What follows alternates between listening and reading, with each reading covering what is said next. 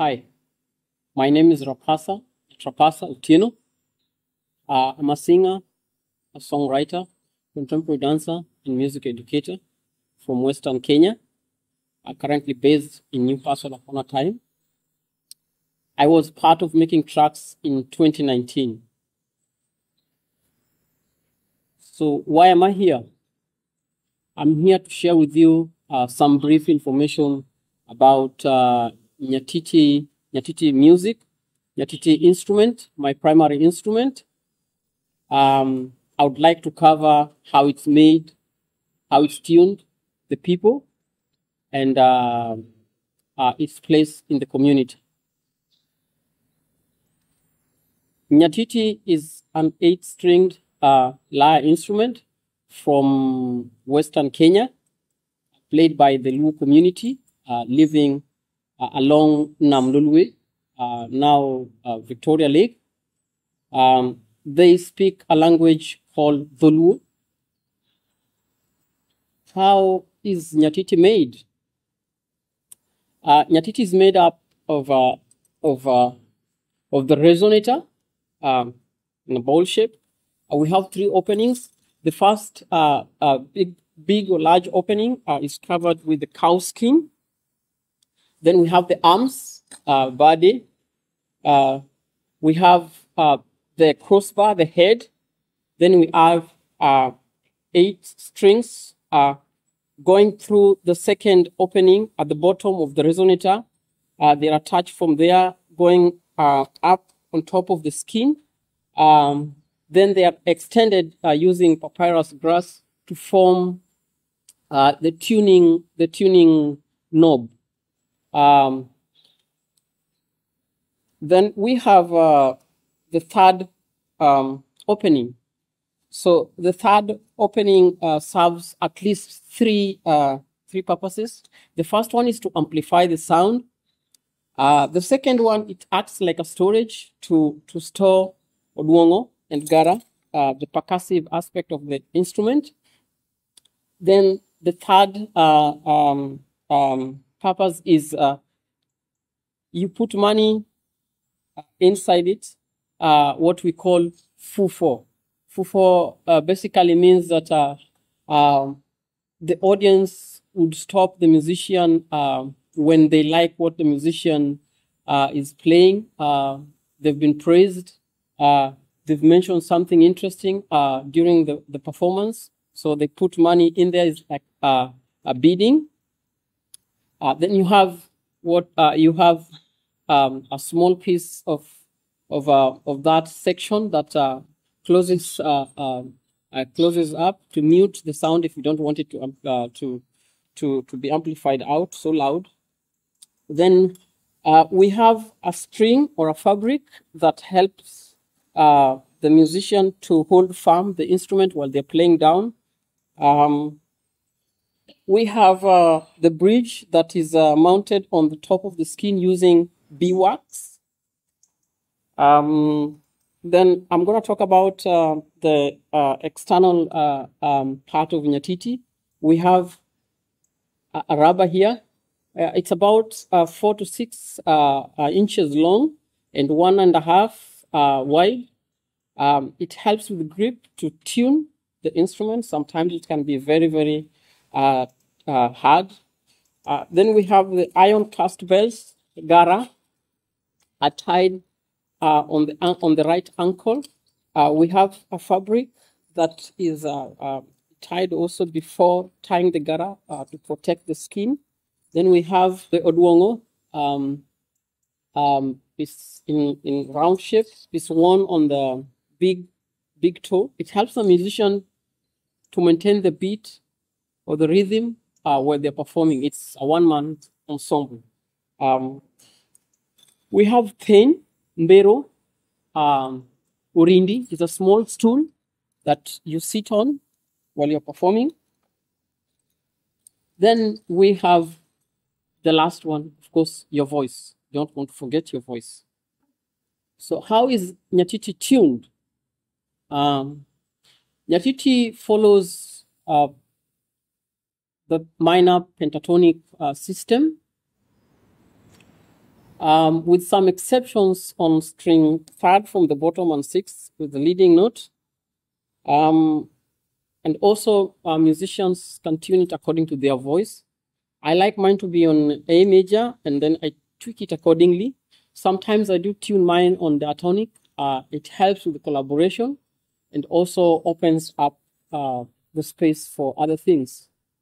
Cultural lines. Let's look at the meaning of the strings. The strings are divided into two categories, the male and the female, tuondigimun. The first four strings, the higher pitch ones, symbolizes 4 days when a male child is born before they're taken outside the house. And the other four symbolizes the last 4 days before they are buried. It used to be a taboo to see or have a woman play the instrument, even just holding it. But since the integration of it in learning institutions, schools, we can observe the interest of women now playing it within African community and also outside African community. Our skills were transmitted in oral form, meaning that we observe, interact, imitate a lot. Still, the boy child had boundaries on how they could acquire these skills and how to use them while their master still lives. Although the child could learn from their father, it was considered for them to spend time with another master to acquire these skills.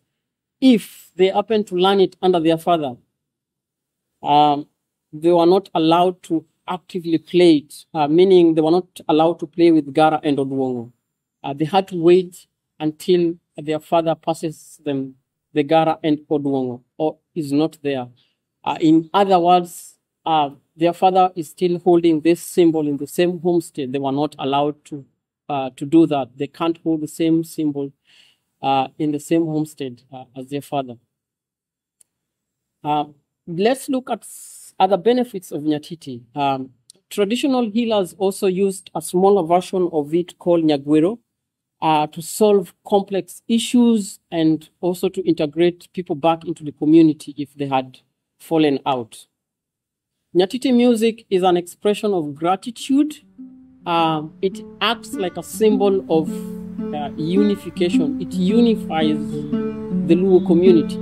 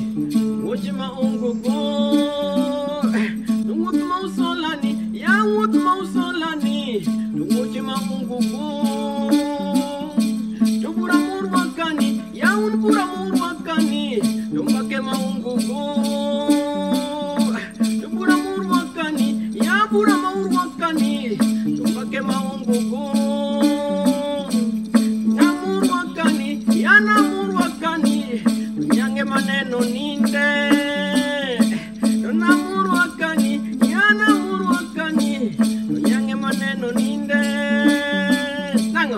Orie kore, ungil orie kore. Orie kore, itube orie kore.